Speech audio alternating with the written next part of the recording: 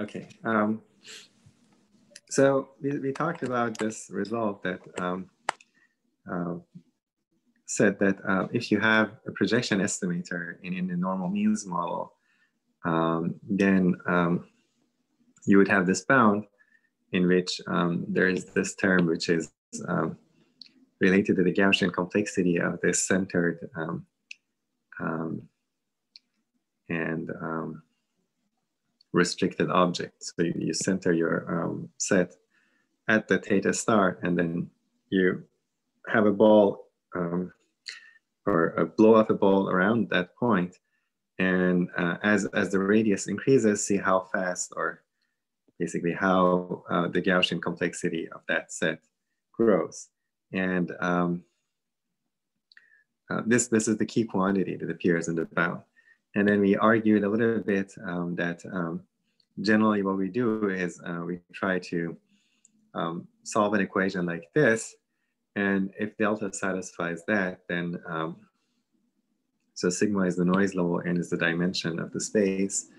So the smallest delta that satisfies this we'll call critical radius, and this inequality we'll call critical inequality.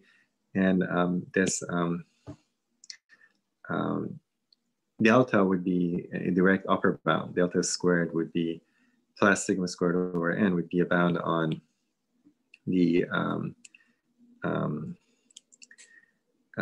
per coordinate, basically, expectation of theta hat minus theta star. So this is like an average. So if you think of this, this is 1 over n summation I from 1 to n.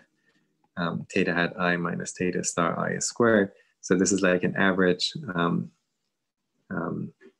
error pair coordinate, or average pair coordinate error.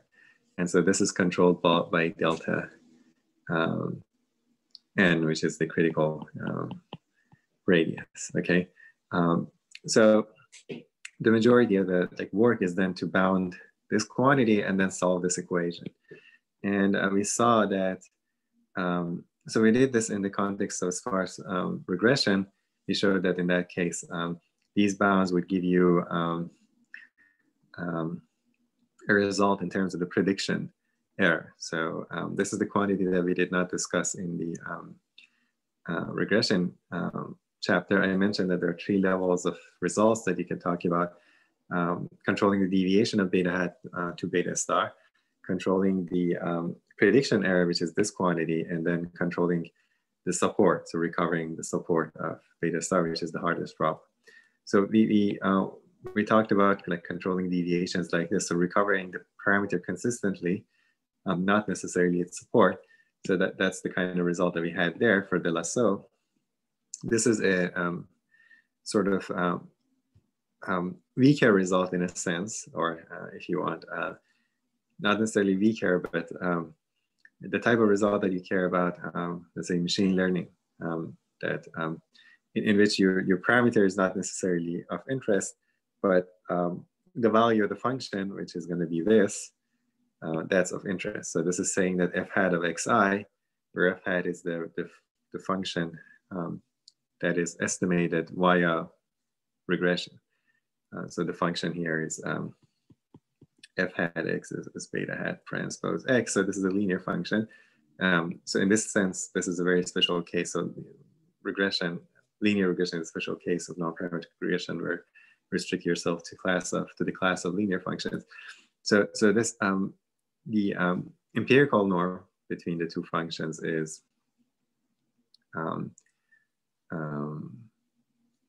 so we're saying actually the expectation of this is bounded by a quantity like this, and this is sort of, we talked about that this is a fairly sharp result up to constants. That's the best you can do, let's say, in the sparse regression. The other approach is more general, which is using metric entropy ideas to bound. So this is directly calculated, or I believe you will in the next homework show that. So there was a key step here that requires you to show that the Gaussian complexity of a set like the image of a L0 ball under a linear transformation intersect with some L2 ball of radius delta. You want to control this, and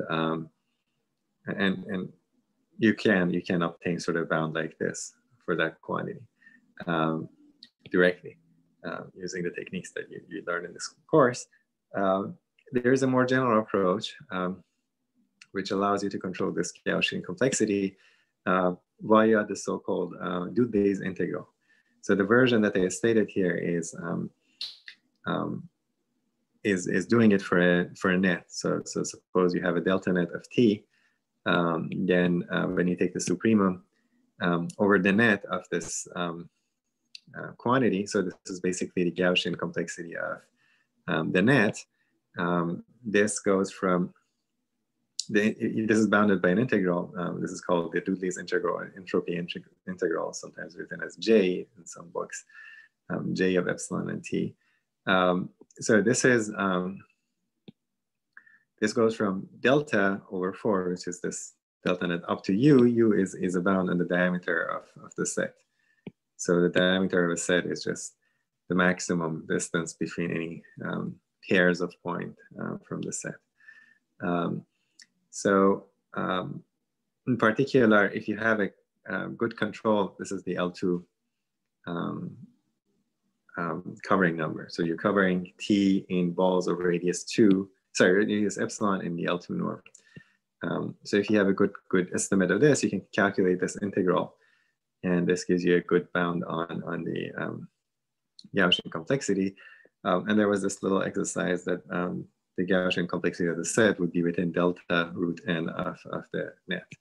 So combining the two, we got that there is this upper bound on this quantity. So the critical inequality is this guy. And then we need to satisfy this. So we replace it with an upper bound. So that's, if we solve that, that would give us the critical inequality. So we can relax it by putting an upper bound here. And then there was like a little trick that you manipulate this. So instead of trying to go from delta to u, you'd go, this would be delta, this would be delta squared. So you go from delta squared to delta. So generally delta is small, so delta squared is smaller than delta. So because this is restricted to a ball of radius delta, the diameter is, let's say 2 delta. So the diameter goes here, which is proportional to delta. And then you go up to delta squared, and you can see once you go up to delta squared, this part, this is going to be delta squared. So what you get is a delta squared. Here in this argument, this was delta tilde. So we did it with delta tilde. Here's the delta tilde. I'll take delta tilde to be delta squared over sigma, and you can see then this is sort of this order. So as long as I guarantee that this is of this order, then we're going to be done, and that gives us this nice inequality. That if you solve this inequality over delta, you would get an estimate, an upper bound on the critical inequality. So delta that satisfies this would satisfy the original critical inequality, and so it would an upper bound on the smallest delta that satisfies that inequality. And so any delta that comes out of this can directly sort of upper bound the error. So any question about this? So this is not something trivial. So this is a fairly sophisticated result. Oftentimes you go, as you've seen in examples, I don't have any example in mind where you need to keep this. So you often replace it with 0. So you go all the way to 0. That's the first upper bound. And sometimes even this, like you can just bound it by 1 or something. So this ball is inside some bigger ball.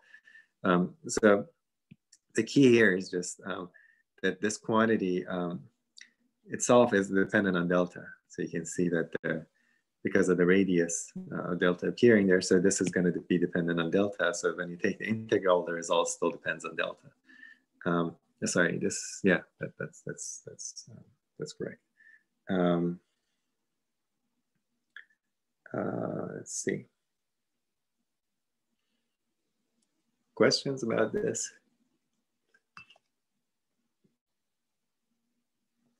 Okay, so then we went over the non-parametric regression setup, and I'm not just I just assume that you now by now are familiar. So there's this map that maps the normal means model to the non-parametric regression model, and then you translate all these norms. So this plays the role of theta in the normal means model, and so you'd have this normal means model. Theta star would be this, delta, I mean sigma tilde would be this, and y tilde would be that. So if you rescale your observations by root n, then everything would be in the normal means territory. The projection estimator would correspond to the an estimator that restricts, so at least a squared estimate where you restrict f to the class f. And so in order to control the entropy, metric entropy of delta, you'd control the metric entropy of f. And we saw that, or like you can easily argue that the L2 norm in the space of theta is bounded by the sup norm in the functional space. So you could, instead of covering in the L2, it's enough to cover in L infinity. This you can argue for yourself that if you have two norms that respect an inequality, if you cover in the larger norm, that would give you a covering automatically, because this side would be less than epsilon. If this is less than epsilon, this would be less than epsilon. So any covering in the infinity norm would be automatically a covering in the L2 norm. So this is a relaxation. So we work with this. And then the L2 norm in the theta domain would be equivalent to this empirical norm, if you recall. And so the end result is that this L2, this quantity would be just n here of f, sorry, epsilon and f, let's say f star delta. That's the quantity that we get. And then this empirical norm is further bounded by the infinity norm. So you would have that this guy is bounded by this guy. And estimates of this quantity are known for certain classes of functions. So so if you like everything, once the dust settles, you would get that this is the critical inequality, where we replace this with n infinity, and then this is the class of all functions that are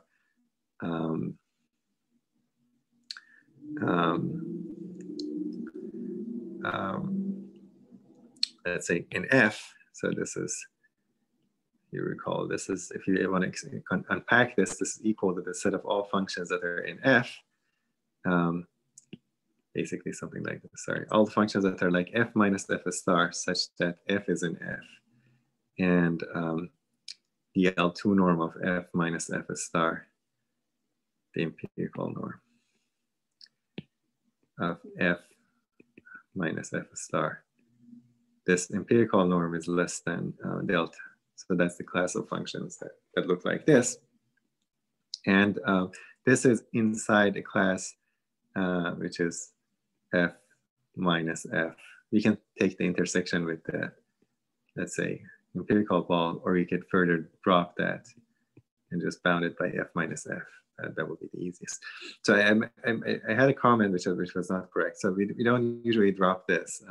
Instead, we drop this. I said we drop this, and then this would be dependent on delta. The other way is true. So you drop this, and then the delta would be there. So that's what we did for the Lipschitz class. So suppose you're trying to estimate a Lipschitz function. What you can do is so the f hat here is you're minimizing 1 over n summation I from 1 to n yi minus f xi squared, where f is in the Lipschitz class. You might ask, how do I solve this optimization? I'm not talking about how to solve it, but assuming that you can solve it, this is like the type of, I'll maybe talk a little bit about solving something similar, but assuming that you can solve this constraint optimization problem, find among all functions that are L-Lipschitz,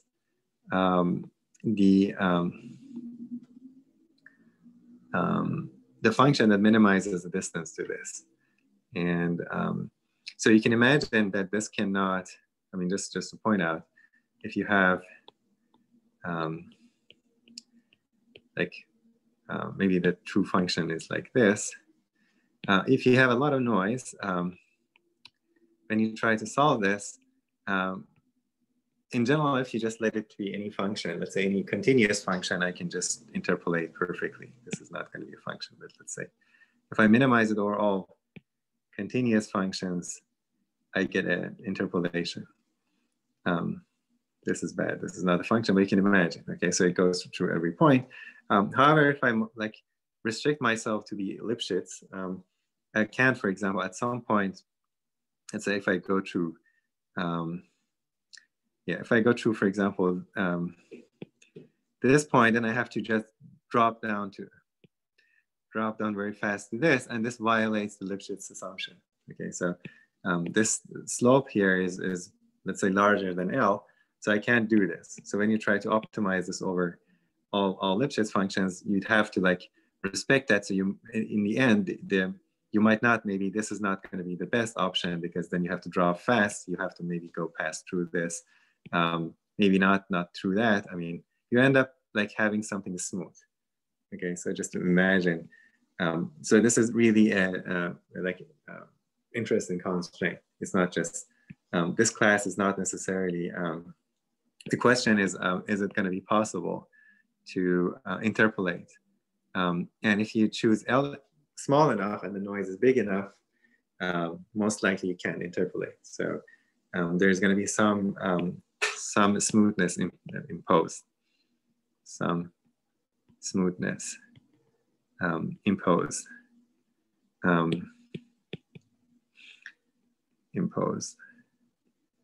by this constraint. And so you get a nice fairly smooth, let's say. This might be your estimate, depending on how fast you allow the derivative, or this is basically an upper bound. So if this is equivalent to saying that f is almost everywhere differentiable, and f prime x is less than or equal to L for almost every x. So you're imposing a hard constraint on the derivative of the function, and that makes it smooth. You can't like jump very fast. Okay, so this is like the abstract projection estimator that we're analyzing, and all the theory, so it goes through, and we have an estimate of this. I didn't talk about this, but maybe I'll post it as a whole. So it's in the book in chapter 5.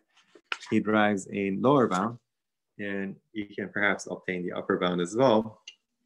That the metric entropy for this class, first we're looking at the Lipschitz class with a Lipschitz function. I'm going to replace it with f minus f, this with f minus f, and then this is inside the f to L Lipschitz with constant 2L. You can easily see that if I add two functions that are Lipschitz, so negative f is again,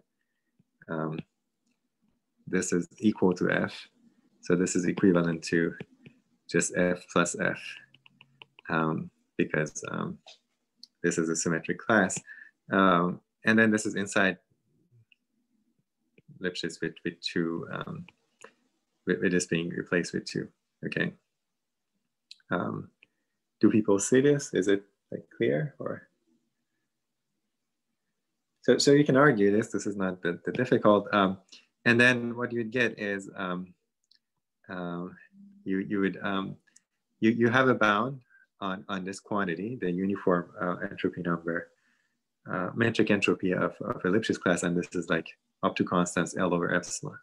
And then you replace this with 0, and this goes all the way to delta. You solve this, and this side gets you this. The other side is delta over delta squared root n over sigma, and then you solve. You solve, and you'd end up with a critical radius, which is this guy to the 1/3. And when you replace it, this is delta squared plus sigma squared over n, and you'd see that this is, in general, the bigger quantity, because this goes like 1 over n to the 2/3. This goes like 1 over n. This is faster. So this is absorbed into this, and so the overall rate is that. And then I again emphasize that this is not a this is not the classical rate at which estimators converge. The classical rate is this, or if you do it without the square root, this would be 1 over root n. So the rate 1 over root n, if you want, like if you do it 1/2, that would be 1/2, and this would be 1/3. So the rate, so let's say I'll say it here. So f hat minus f star, and 1/2 is at most L sigma squared over n.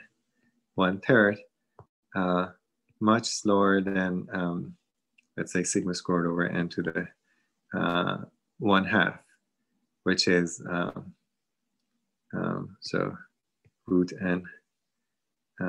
This is root n consistency, which is, if you go back to the like 200B, the estimators that we proved consistent, they were root n consistent. So you do to prove root n like theta hat n minus theta converges in distribution to normal with mean 0, let's say, and certain variance.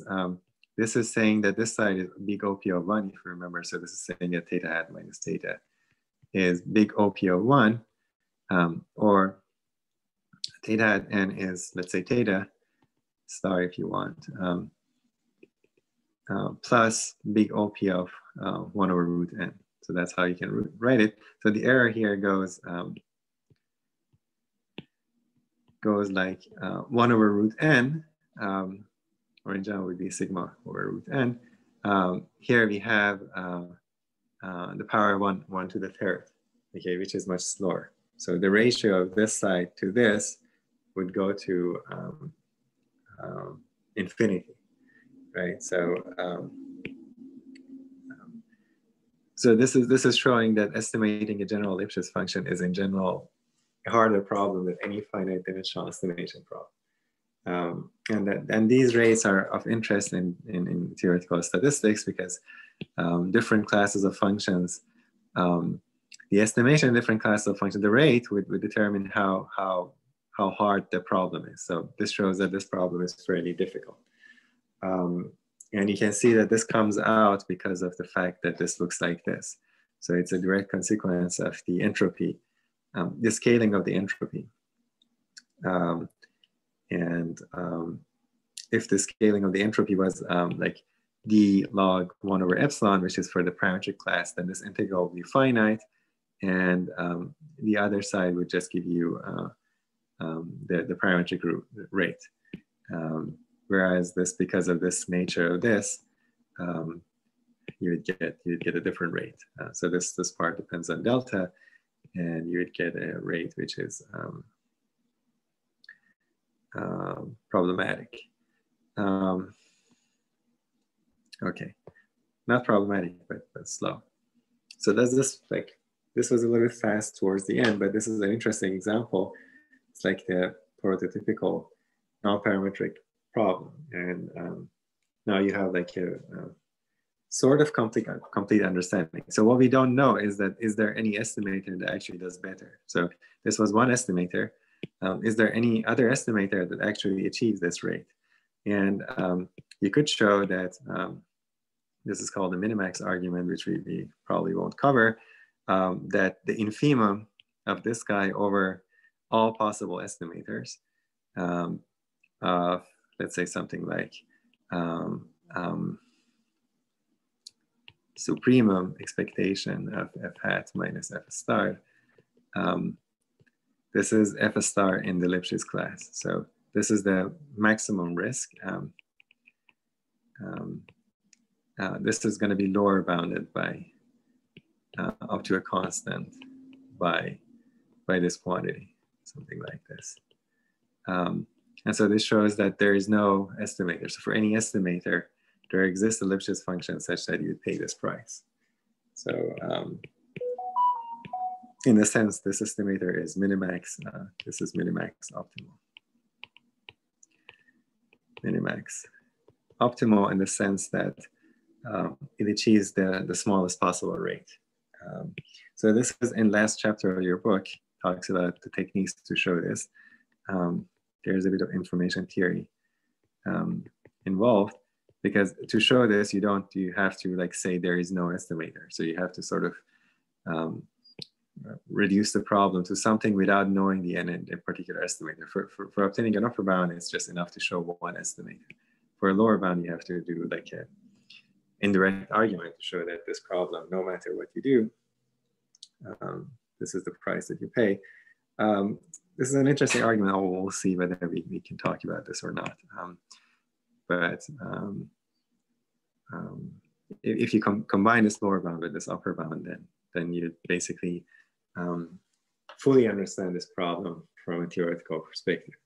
In practice, how to compute this is not resolved, because the question is how do I solve this? That's like a different question. So, any questions, comments?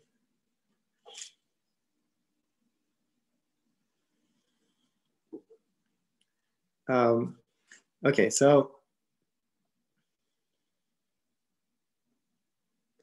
maybe I'm gonna like go back to the proof of this, provide some hints. So you can see that the result is quite powerful. So the only thing that we need to prove is to prove this. I'm gonna state the proof in terms of a bunch of lemmas, and then let you fill in the details in the homework. So the sketch is also in the notes that I posted. So let's see what the theorem is. So theorem 1. So let's say sketch proof. Sketch of the proof of theorem 1. So this is like another basic. Let me ask, did anyone look at the proof that is in the notes?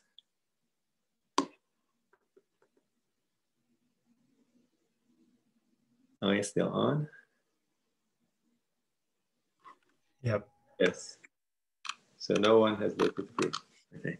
So this is again a basic inequality argument. So anyone remembers what a basic inequality argument was, or where did we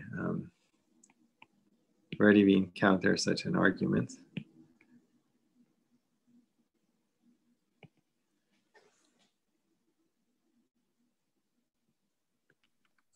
Was it for showing like the error bounds in Lasso? Yeah, so seeing another example for the error bounds in Lasso. Any other place you remember from, like, say 200B? Like 200C. Was it the M estimators? Right, 200B. If you go back, seen also in the proof of consistency of M estimators. The way I presented it, it's not presented like that, but the way I presented it, it's just clear that it's a basic inequality argument. And then if you go through like most of the chapters in the book, the only place that, let's say, for example, we didn't use that argument was in the thresholding estimator of covariance matrices. But if you go through the book, in most of the chapters, what the main tool for establishing these consistency results, because mostly they're talking about optimization-based estimators, the basic tool is this basic inequality argument. So that's why I try to emphasize it's a very powerful technique. Which is very simple, but very powerful at the same time. So anyone remembers so let me recall what we're trying to show. So theta hat is argmin, theta belongs to theta, theta minus y minus theta, say L2 or the L2 squared. This is a projection estimator, and y is actually theta star plus sigma w, where w is normal mean zero covariance identity. So what is the basic inequality argument here?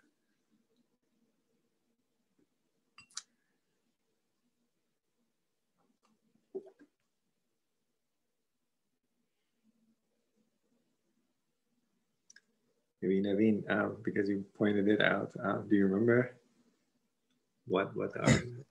I think it's something like the inner product of theta and w is less than or equal to, would it be the 2 norm of theta? So yeah, we have to guess here, but there's a simpler, like there's the first step, and then we can figure out what the rest is. So what is the first step before doing this? What is like the basic, what is that basic inequality that people write down? I think is it that like it has to do with like the feasible theta versus the optimal theta? Right, great. So yeah, so this is feasible. This is inside theta. It's feasible for this problem. And this is the optimal solution for this problem. So there should be an inequality here, right? Right. So what is that inequality? It would be like y minus theta hat 2 norm squared is less than or equal to y minus theta star 2 norm squared. Right. Exactly. This is the basic inequality. That's like the start of everything. And the reason being that this is optimal, this is feasible for the problem. Okay, so you have an optimization problem, you have a feasible solution, which is hopefully your true solution is feasible. Your estimator is optimal. And so it says that if this is optimal, then the cost function should be smaller for the optimal versus the feasible. Then you do some algebra, and if I have done it correctly, this would give you the required, so you get 1/2 theta hat squared less than, let's say, sigma w theta hat. So this you can do. Here theta hat is just the deviation, what we're after. This is the same notation I used in the Lasso slides. So this is nothing but just using this and this definition of theta hat, delta hat, and squaring and simplifying. Hopefully this is correct, so you could double check. So this is the inequality that we have. So what is the next step? This is a random quantity, right? This is random. This is random. So this quantity is hard to control. Delta hat depends on W because it depends on theta hat, and theta hat just depends on Y. Y depends on W. So these two quantities are not independent, W and delta hat. So that's the key quantity to control. So anyone has an idea how to control this?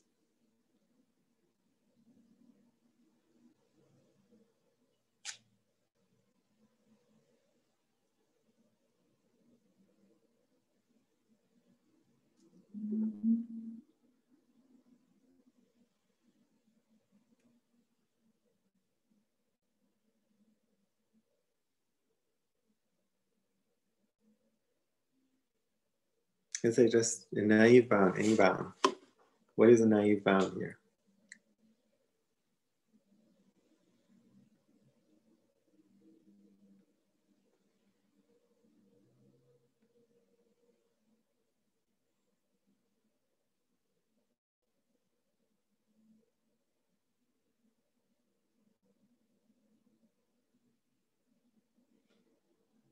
How do you like bound a inner product? I care about the L2 norm of delta, right? The L2 norm of delta hat. I guess by assuming they're the same, like the two vectors are equal. These two are equal. So what is it like given an inner product, what is the like the basic inequality that, not the basic, but the most common inequality that people use? You remember what we used? Cauchy-Schwarz. Right. Schwarz or Holder inequality. Yeah. So if I do Cauchy-Schwarz here, I would bound this by the naive bound would be, so I'm just doing it to see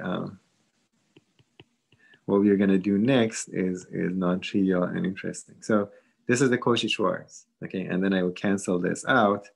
And so what I conclude is that delta hat is bounded by sigma over 2 times this. So what is this guy?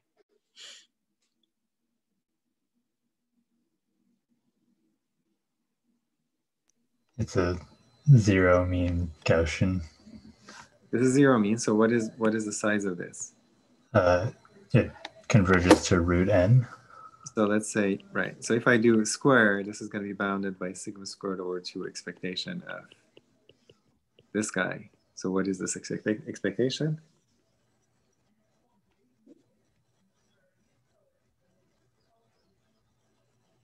This is something like that,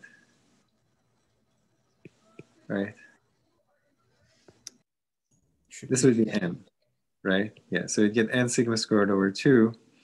And then if I like pair coordinate, that's the error that I mentioned. So this is like theta hat minus theta star. That's the quantity that we care about, the 1 over n pair coordinate error.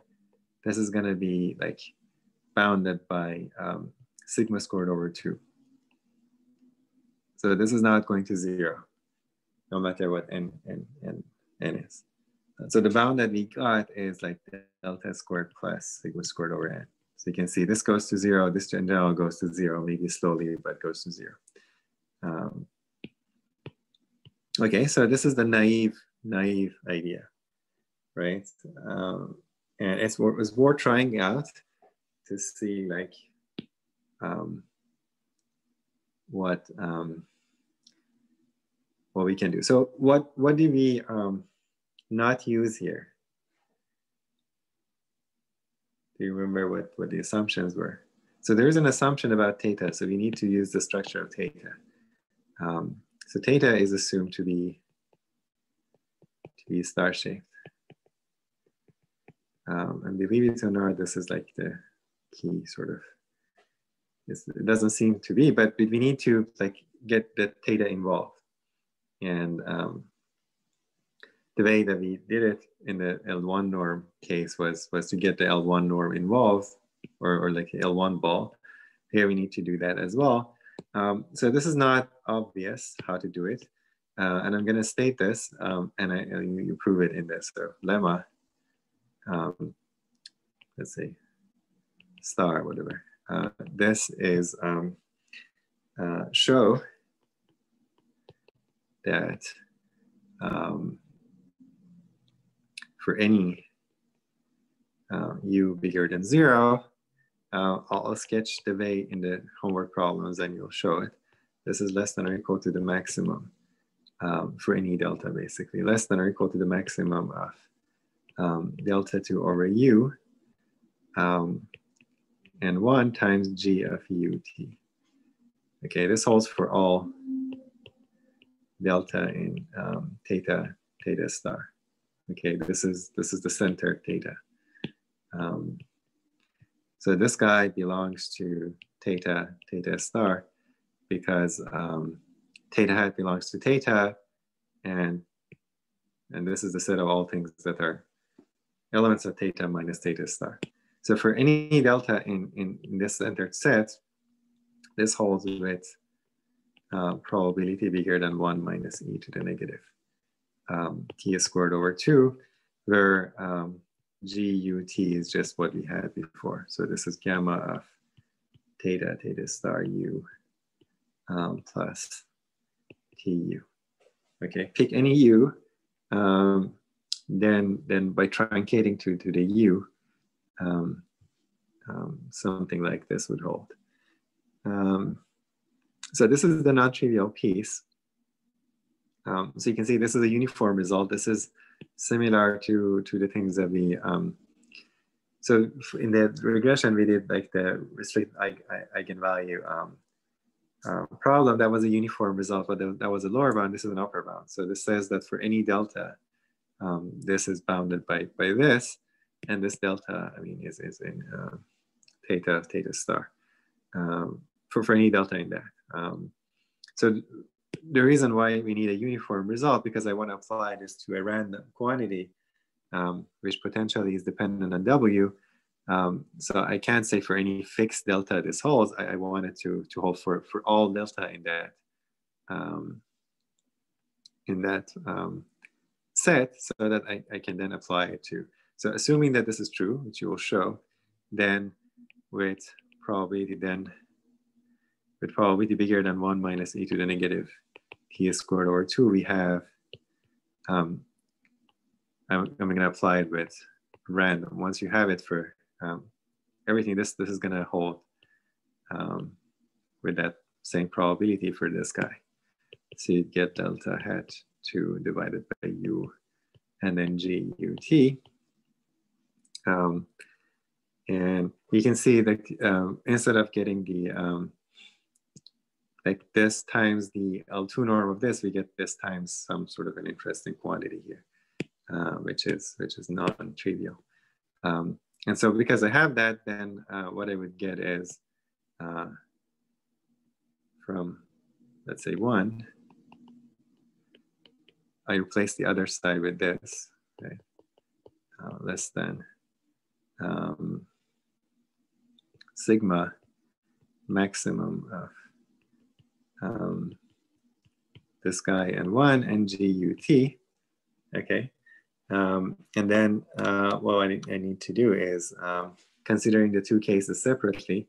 So either I have 1/2, either this is bigger than the other, either this holds. So this is saying this holds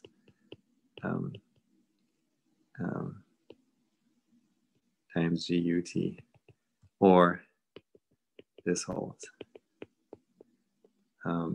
sigma GUT. So this is clearly saying delta hat 2 is less than 2 sigma GUT. And this is saying that I'm going to simplify, I get this guy is less than 2 sigma GUT divided by u. So if I take the square root here, I get the square root, and then you can see that effectively what we're saying is that this is bounded by the maximum of the two. So either one, which is the maximum, I can put there, and that would be an upper bound. Okay. And if you go back to the slides, that's exactly what we had. Okay. If I go back myself, yeah. So that's this is just theta hat minus theta star. This holds with probability, which is this. Okay. So this is a very simple basic inequality argument. The key point is this uniform result that this sort of Gaussian process, basically. So you can think of this as lemma 1 is controlling the supremum of a Gaussian process. So this is a Gaussian process. This maps to this, and hence you're controlling the maximum. But you're controlling the maximum. The maximum also scales with the norm of this. So this type of inequality, if you can prove, generally they lead to interesting results. And so here are the star shapes. So so this is where the star shape business comes in. And I'll post the homework, and it's very useful for you to go through and try to argue this. Okay, but modulo that, the proof is very simple. So it's finding a good upper bound in this, and then being done with that. Okay. Questions? Is it clear to everyone? Besides the lemma, which is admittedly non-trivial, but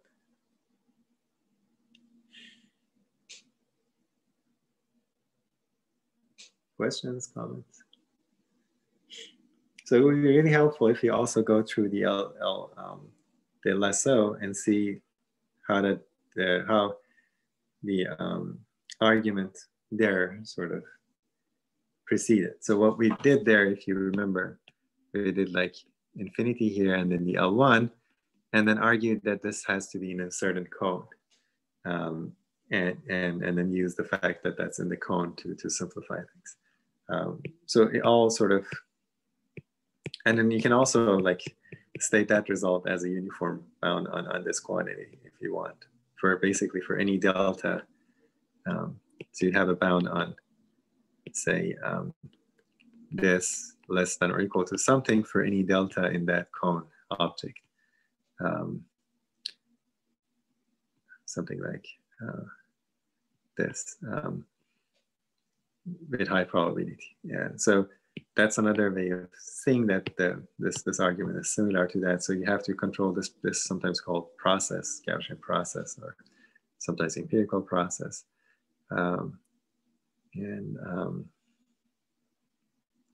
If you do it with the functions, it would be an empirical process. Questions?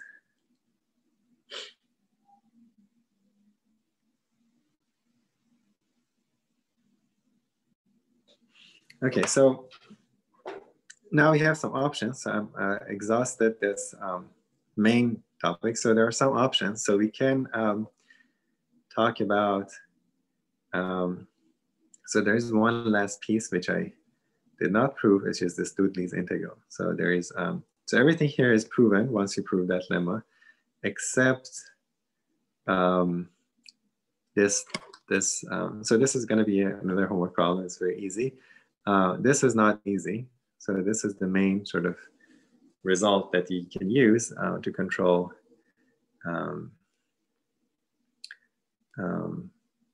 entropy numbers.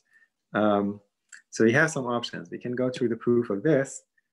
We can do another example. Maybe next time go through the proof of this.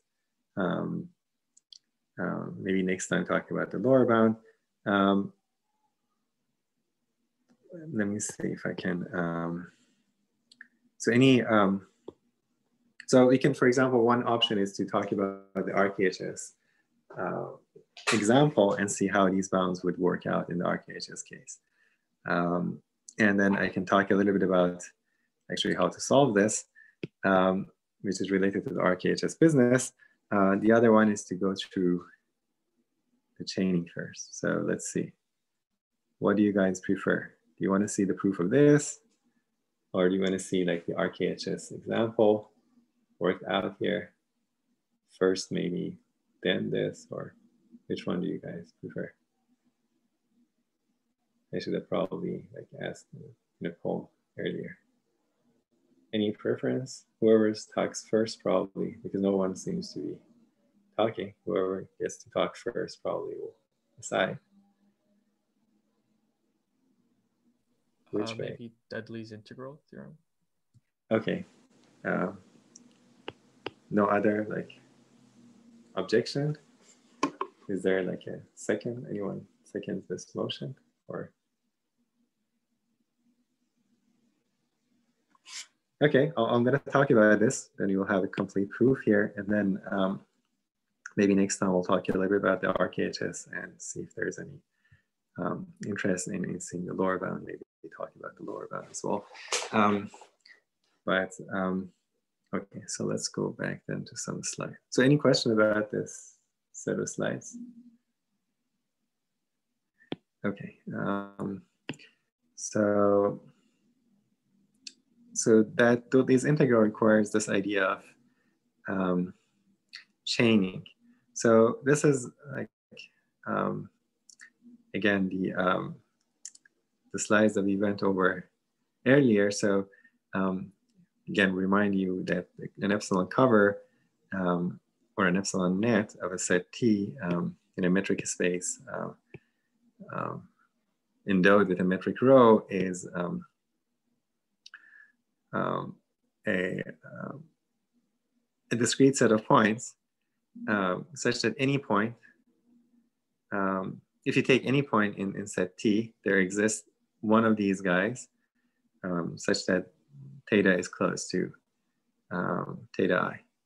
Okay, it's within a radius of epsilon of that point. And then the epsilon, the epsilon covering number is the smallest cardinality of such a set. Okay, so again, intuitively, if you put balls of radius epsilon around these points, they would together, the union cover the set. And there's this packing argument as well. So we went through like the estimates of these things, and there was this other slide that I did not go. So that's the entropy, if you recall, of the Lipschitz class that we talked about or used just now. The argument is there as well if you're interested. This is for the lower bound. So you find the packing and show that this is lower bounded by this, which is more interesting generally. It shows that this is big enough, but you can also prove the upper bound. Okay, and then before let me mention this as well. This is in the D dimension. So if you work with the D-dimensional Lipschitz class, then instead of L over delta to the 1, you get L over delta to the D. And then you can go back to the argument that we did here. You all signed this homework problem, and then do this integral and see what the rate you get. And the rate would be really terrible. So you can see as D grows, the rate becomes slower and slower. And so this is a manifestation of the Kherasov dimensionality. First, you can see that the log of this is dependent on this exponentially in D. So the dimension appears exponential. It just blows up exponentially. So you can see like, even if this is like 2, this is going to be 2 to the D, which is really bad as D grows. And then you can see the effect on the rate. And then the effect of the smoothness, there is a bit of an argument. This is for the case of L equal, this is D equal 1. But you would assume that for the Lipschitz class, you'd see like 1 over delta. If you assume more smoothness, so if you assume that the derivatives are there and they're bounded by constants up to like alpha, the alpha derivative is like that, and then moreover the alpha derivative is like this is called Holder continuous. So if gamma is 1, it would be, this is Lipschitz, but let's say this is like some fraction between 0 and 1. So for this class, so the Lipschitz class would be like, this is alpha is 1 and then gamma is 0. That's the case that we consider. This is a more general class, and you can see that this is going to be 1 over alpha plus gamma. And so this improves. So as instead of blowing up, as you increase alpha, this reduces the exponent. And then you can see what the effect this has on the rate. So generally, if you increase alpha, so let's say gamma still is 0. If you increase alpha, you get 1 over delta to the 1 over alpha. And if alpha increases, the rate would improve. So that shows that the smoother the assumption in the class, or the more smoothness you assume about the class, the easier the problem gets.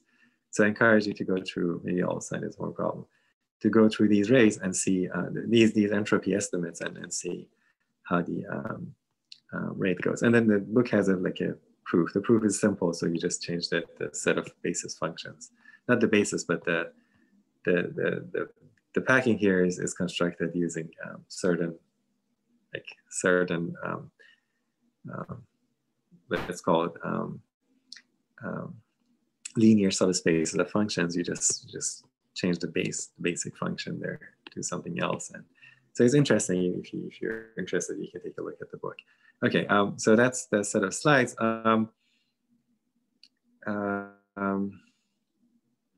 Again, so this is the quantity that we care about. So let's not worry about this. These are the Gaussian complexity measures. So we're working with this. There are alternative versions without the absolute value. This is sometimes called the Gaussian width. And there's a relation between them if things are symmetric, but this is the quantity that we are interested in bounding. So if you're interested, you can look at the HTTP book. There are some discussion of the relation of the Gaussian width versus the Gaussian complexity. Okay. These are examples that you can take a look. So this is the Dudley's integral. So here we are doing this. Okay, I'm missing the slide that defines some Gaussian processes. So we did it for the Gaussian,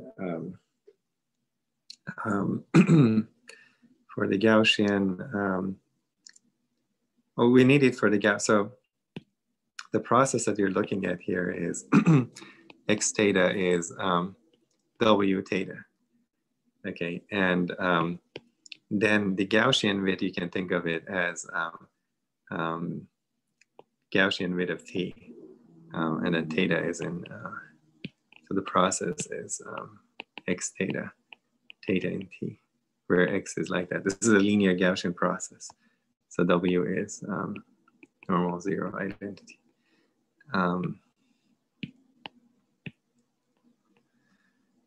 This gamma t would be the supremum, or the expected supremum over theta in, let's say t, used to be capital theta, but let's say t, w theta, so this is just expected supremum of x theta, theta in t. And so the result, the Dudley's integral would hold for any sub-Gaussian process, not necessarily this particular. This is a very special Gaussian process, but the result would hold for any sub-Gaussian process xt. And the sub-Gaussian process is a process in which we'll see, but roughly speaking, x theta is a sub-Gaussian process. If you look at the increments, the difference between two values of the function, this is sub-Gaussian for any pairs of theta and theta naught, with a sub-Gaussian parameter which is proportional to the natural distance between these two guys, or let's say sub-Gaussian norm.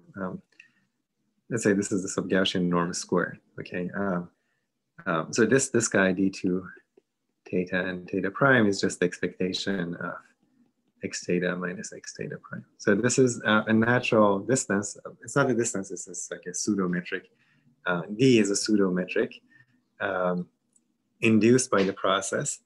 And the sub-Gaussian process is a process in which the increments are sub-Gaussian with this is sub-Gaussian parameter squared, or the norm squared, sub-Gaussian parameter squared, squared, like this. In other words, the probability that x theta minus x theta prime is bigger than t is less than 2x negative t squared. Let's say c d squared theta and theta prime. So the closer they get, the smaller, the closer the thetas are, the smaller the sub-Gaussian norm becomes. Okay, so this is saying that if you think of this as a variance, if this is zero mean quantity, this is really if the process is zero mean, this is really the variance of the deviation. And so the variance, you can think of it as a square distance, and this is saying that the size of the deviation is controlled by this variance. The sub-Gaussian norm is controlled. Is this roughly clear? So these are sub-Gaussian processes, and you can easily see that this is like that.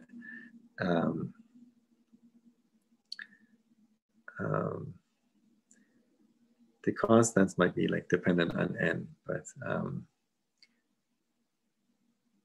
so let's see. Yeah, we'll come back and like talk about the specific example here. But is the notion of sub-Gaussian processes clear? Sort of. Yes. Yes. Okay. So we'll see how in proof this works out. So now suppose you have a sub-Gaussian process. Zero means sub-Gaussian process. D is the diameter, again, the diameter of the set. Okay, so this metric, I guess we had to call it rho. I'm calling it rho there, which is a little bit better. So the Gaussian, sub-Gaussian, this metric is like induced by the process. So it's sub-Gaussian with respect to rho. Rho is the natural metric. And then zero mean, and then the diameter of the set in that metric is capital T. So now let n be a delta net for this guy. Then the result is the expected maximum of gamma. Unfortunately, is an unfortunate notation. This is your book's notation, but let's say this is like theta or t, right? Maximum over theta in n of this relative to a fixed point here. So there's like a little bit of a, it's actually not a deviation. So if you go back to the, so this is controlled by this. If you go back to the linear, if this is a linear Gaussian process, this would look like theta minus theta star, theta naught. And so this is effectively in that centered, so you can think of this as saying that the maximum over theta in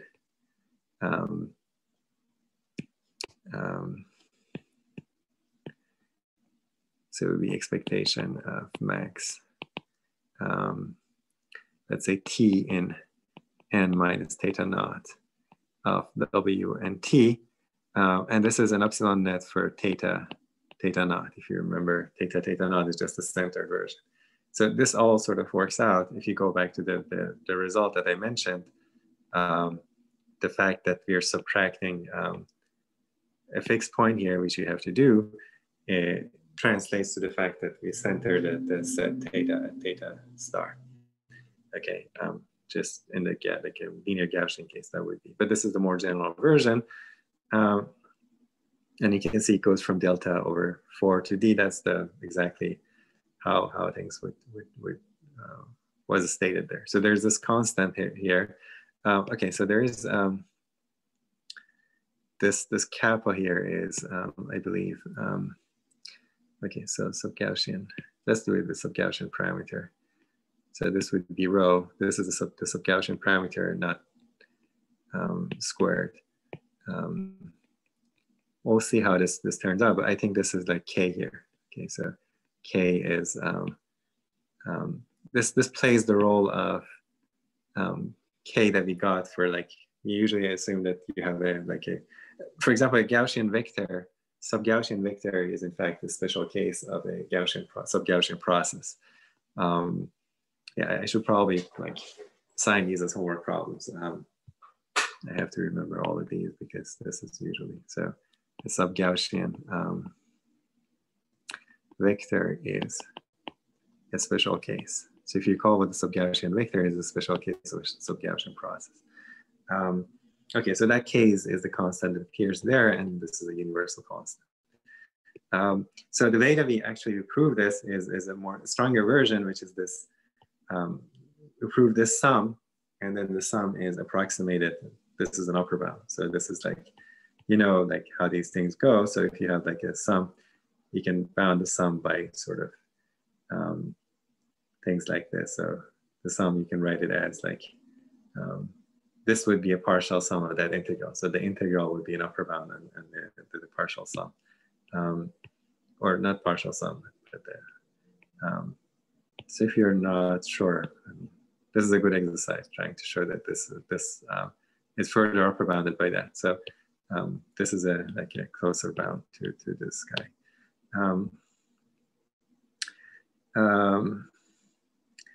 Yeah, so the upper bound here can go all the way to infinity, because at some point this is going to be like 1, and so this is going to be 0. So you can also drop this, go all the way. Lower limit can be set to 0. Yeah, so these are some comments. So how do we prove this? We're running out of time, but let me just point it out and we come back next time and then finish it. So the idea is we're going to look at epsilon nets of different resolutions. So you have epsilon k. This is going to be reduced by a factor of 2 as you like go like from epsilon level 1 to epsilon level 2. So I think there's a picture here. Yeah. So so you'd have, at first you have like a net that maybe had these 2 points, then you had another net, then you have another net. So at each layer, at each level, you have a net. And the idea is that you have here an epsilon net with radius this much, an epsilon net with radius this much, and an epsilon net with radius this much, this one, and so on. And at the final level, you would get to your delta net. So that's the delta net that you are trying to control, right? So there's this delta net. So you diagonally go down from the diameter all the way to, at some point, you're going to be stopping. So delta would be between one of these and you stop. So the way that this works is that you can also make them nested in a sense.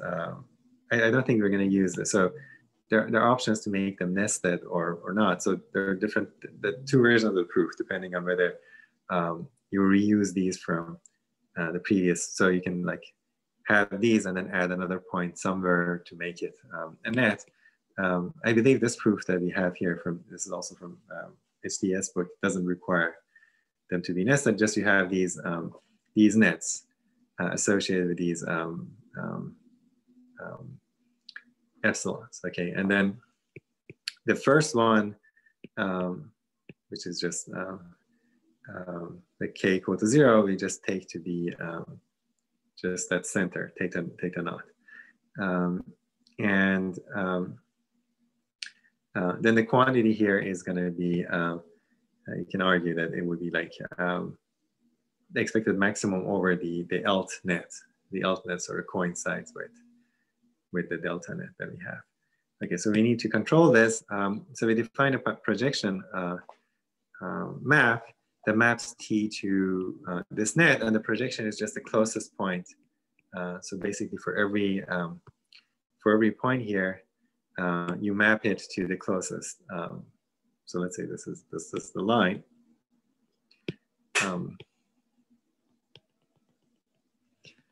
So pi of this point is this, pi of this point is that. So every point is mapped to the closest point in the net.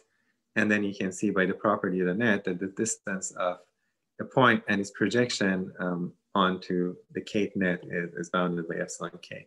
that's the property of the net. This is there is a point in the net such that this is close to this, and so the closest point in the net should have that property. And then the chaining relation, it's either of these two. It's either so you decompose this using a telescopic sum of the value of the process at these projections of the previous layer versus the projection at the next level.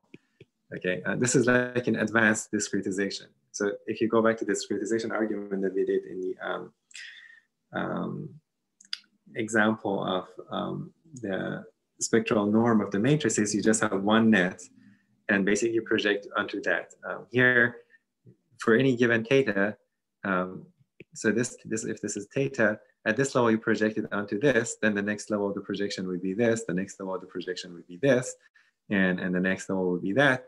And then so so the value of the process at this point, you compare it with the value of this, which is this, and then the value of the process at this level, which is that, and the value at this level.